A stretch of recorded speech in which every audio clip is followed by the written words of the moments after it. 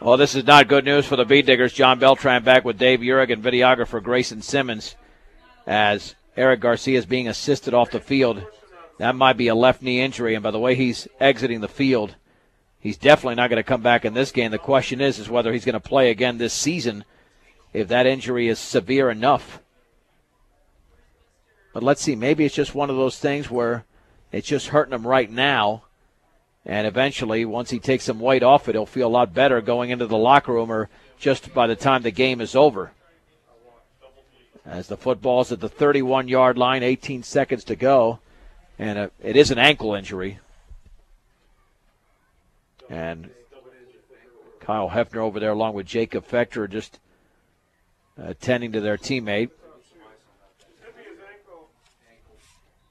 And the good news is that it looked like it could be a low ankle sprain. If it's a low ankle, it's a lot easier to heal than a high ankle. In motion to the left is Guzman from the 31. Kukas rolling to the left, looking to throw, still looking. Lofts it that way and incomplete. Bruce Melendez was covered at the 10-yard line. 13 seconds to go. It's been a long, long second quarter. It'll be fourth down. Well, that's going to be too long of a field goal attempt, I would think, for Jesus Cardenas. It'd be about a 47-yarder, so I think the Bee Diggers more than likely will go for it. I have seen Cardenas kick it from about 35 yards out. So if they could pick up that extra 10 yards, if there was enough time on the clock, he probably could take a shot at it.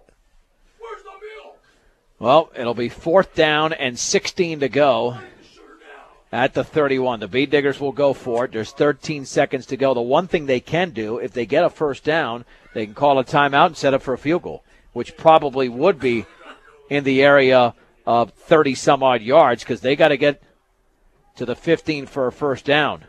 Naked backfield. Kukas with a long count, rolling to his left, and now the play is stopped. That might be delay of game. Well, that's going to make it 4th and 21 then. I tell you, this is an agonizingly long second quarter. You know, it's been just penalty ridden, just a lot of difficulty getting the plays on the field and then getting the kids to run them. But now with Kukas in there running the show at quarterback, they've really stumbled onto something nice with him throwing the football. He's gone 5 for 9 tonight, and that's a lot better passing odds than what we've had. Well, let's see if they go to something like maybe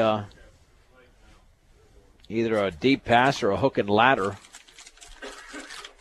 as they are attending to Eric Garcia's left ankle. You know, we've seen those injuries before, Dave, where he just hurts real bad at the time it happens, and it lingers for that day and the next day. But then a week later, you might not be 100%, but you certainly feel a lot better. Garcia's getting ice put on that ankle, and I mean, if they're going to go anywhere in the postseason this year, assuming they get there, he's going to have to be healthy. Yeah, they need him. So it's 4th down and 21.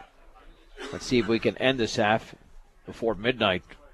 It just seems like it's been a long second quarter. Kukas is back to throw. He's got some pressure deep over the middle. That pass is going to be tipped incomplete, broken up at around the 13-yard line. And broken up by Kevin Blum. So University takes over with 7 seconds to go before the break at their own 36-yard line. It was a deep post pattern. I'm not sure if Melendez wasn't open over here on the sideline, but that's a tough thing to do for high school quarterbacks to check through the receivers. Yeah, they're securing that ice on the left ankle of Eric Garcia. What will affect him is the cutback. That's going to affect him big time. If that ankle heals properly, running straight is not going to be as bad, but the cutback, he's got to make sure he's properly healed. It takes a lot of recovery. Ankles are tough, on the grass, with the different surface that each step that you take on the grass, it can make your ankle feel pretty unstable. So even running straight ahead can be difficult if it's a bad sprain. 1st and 10 for University at the 36 as they called a timeout. Yeah, Garcia is going to need either some crutches or just some assistance to be with a taped ankle, or iced ankle, I should say, to head to the locker room. Under center is Christian Dick.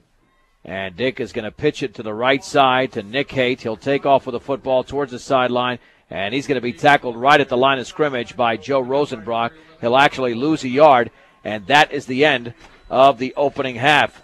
With the score, Rush 36, University nothing on 1010 KSIR and KSIR.com.